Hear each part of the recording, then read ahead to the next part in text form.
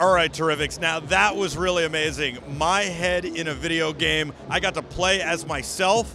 Wow. When I was a kid, I dreamed of that, and now it's happening. It's a reality. Well, here's some more stuff from Intel that is becoming a reality. Molly's joining us. Thank you so much. Yes. Hi. Thank you. The Terrifics are wonderful. They love Intel so much, and they make BeTerrific special. That's why we do this. And so I just wanted to say that to them. They can reach us at BeTerrific TV on all social media.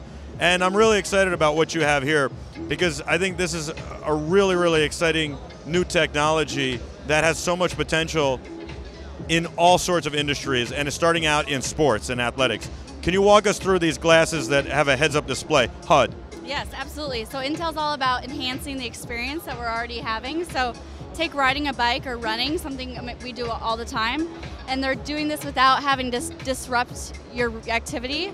So you wear these glasses and they have a heads-up display in them. To glance down, you can see all of your data and metrics from your run or your bike ride, so your cadence, your speed, your distance, your GPS. And you can also get your message notifications, so your text messages will come across, a phone call will come across. It does video, it records video and takes pictures. It also does your GPS and your maps. And it also loads your music, so you can control your music right there with just swiping your hands. Very cool. I think eventually it'd be so good for so many different applications. Imagining, you know, you have to do a plumbing thing in your house or something, and you need instructions, or somebody is showing you what to do in a video.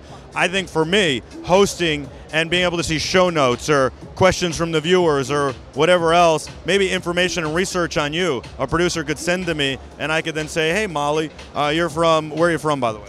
I'm from Florida. You're from Florida. Yeah. And what was it like growing up in Florida? I could ask a question about that. Where in Florida, by the way? Destin.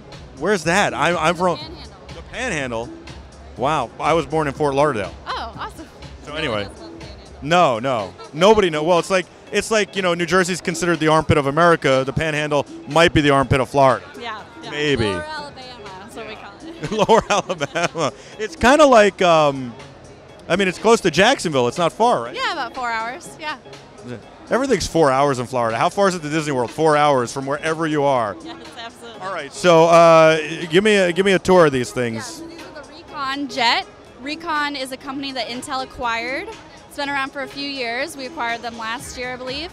And they have a jet and a snow. So these are the jet for biking, cycling, and running. And the snow is for skiing and snowboarding. So we actually saw an earlier version from them at CE Week in 2015. Okay. And I think that this is a much more advanced version, and I'm excited about it. So can I try them on? Yes, absolutely. So you can take a look at them. And I imagine you can get prescription version. Is that true? Not that we're showing today, but I definitely think it's something that's coming if it's not already there. So there's a... Here, I'll take this back from you. Yep. So there's a mouse on the side of the glasses here that you can just swipe with the sensor, and there's a select button underneath, so you can just do everything with a swipe of a hand. And is it possible to adjust this for different faces, or is it always sit here? It's all one that I know of right now. Yes. So I'll put it down a little bit so I can see it better, and then I swipe like this? Yep, there's a little sensor right here that you can swipe. Oh, okay, and then there's a mouse. Yep, underneath. Oh, underneath. No notifications. That's disappointing. I was hoping to get a text message. Well, we're in this big building here. We're not going to... All right, let's try some cycling stuff.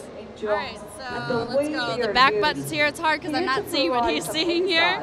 So is it going back? So, okay, new activity. Are you there now? So then I'm going to select it. Do you see the cadence? Cycling. Yep. So we'll select that.